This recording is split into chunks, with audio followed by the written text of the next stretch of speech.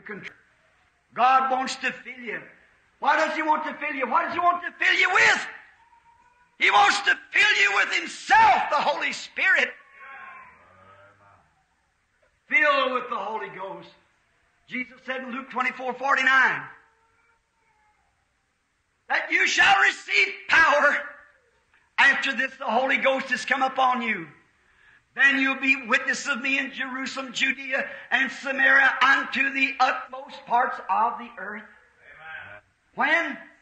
When you have received your doctor's degree. When you have received the Bachelor of Art. No, but when you have received the Holy Ghost, then you'll be witnesses of me through this generation, the generations that are to come, unto the utmost parts of the earth. On the day of Pentecost, when the Holy Ghost came from heaven like a rushing mighty wind and filled all the house where they were sitting, signs and wonders were wrought among them. And the intellectuals said, "Men and brethren, what can we do to be saved?"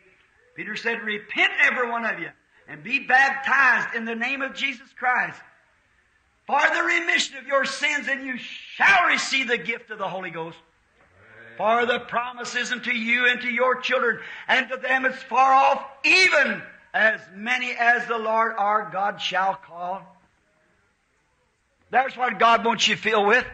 He wants you filled with the Holy Ghost. And then you'll be united. What to? A church? No, sir. You'll be united. What to? A creed? No, sir. You'll be united to God, and you and Him will be one as He and the Father is one.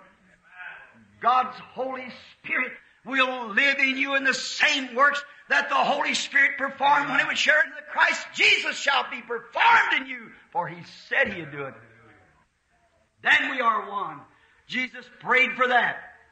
In the prayer tonight, our Heavenly Master prayed to the Father that we'd be one as He and God is one. And how close were they? God was the life and spirit in Him. And if we are one with Him, we will be life and spirit of Him will be in us.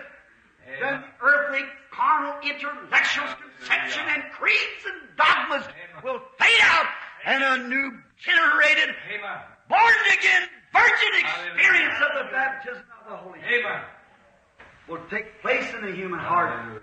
Then you'll be one. Then brother will really be brother.